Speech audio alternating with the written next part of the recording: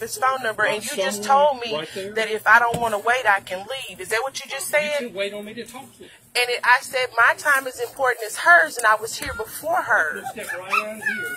We'll take care of it. No, you can step right here because this is where I was, and you walked off while I was talking to you. We've got people to wait on. If you'll get right there, I'm going to focus just on you. Right over here. 800-3940. Okay. Right over here. 3940. Someone got That's this off not the shelf. my problem. I cannot sell it to you. Picked up this That was item. put on It was there by priced mistake not once by a but twice. customer, and I'm not going to sell it to you at that price. I'm not. Okay, then get your corporate office on the phone because when you No, price if something you want to call, incorrectly, we you didn't have do to it. pay Somebody for it. put that on there. That's not my problem, and it's not the only one Ma'am, that was I'm not back going to there sell like it to that.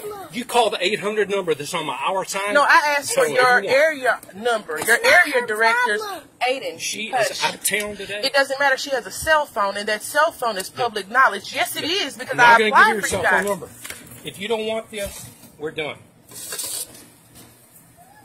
Hey, Alana. If you don't want it, we're done.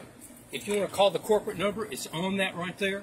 Someone got a sticker and put it on there, and I'm not going to sell that at that price. That sticker was put on there by somebody else.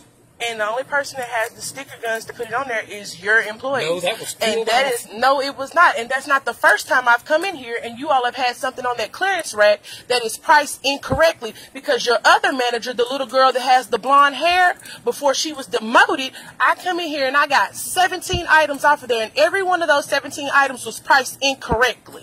So don't tell me it doesn't happen because it does. And then for you to be as disrespectful to walk off while I'm in the middle of a conversation with you because of something that you all did incorrectly to help another customer is bad customer service. Someone else put that on there. And then I'm asking you for your area manager's number and you're refusing to give it to me. That's exactly and if I call the corporate office, they're going to give it to me because they're going to say you have to go through the chain of command. You're going to have to call the corporate office. Call the number.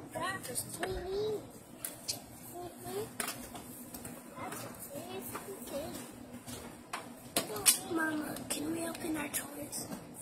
Ma'am, I've seen you in here before. I shop in here a lot, and I never have a problem. So for me to have a problem today, then that's an issue. I've seen you with type of situation in here before. You're a liar and a half. I remember. You're a liar because every time I come in here, half the time you're so incoherent, you don't even know what you're doing. And when you do know what you're doing and you ring me up, we have no problems. I remember you from the last time we had a conversation. The last time you were wanting to do some things that we couldn't do. And what was those? What were those things? What were those things? Please remind me.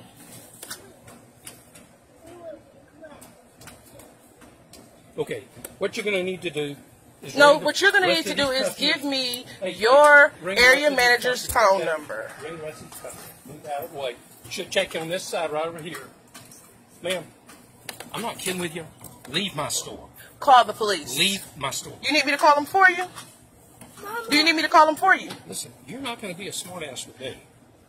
You just called me a smart ass? I said you're not going to be one. What gives you the right to call me a smart ass? I'm not calling you one. I'm telling you you you're just not said gonna be it, and you're being recorded. So I have proof that you just called me a smart ass. No, I didn't. I said you're not going to be one. No, you said you're not going to be a smart ass. That's what you said. I said you're not going to be one with me. And I'm calling them right now. Good. Because you're refusing to leave my store. Please do. Please do. I need you, hold on just a minute. I need you to send an officer by my store.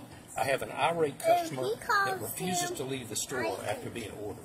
5319 Ringo Road. Now he's a liar. I'm the manager, Mr. Hughes. I don't care what he says. Be quiet. Be quiet. Be quiet. $50.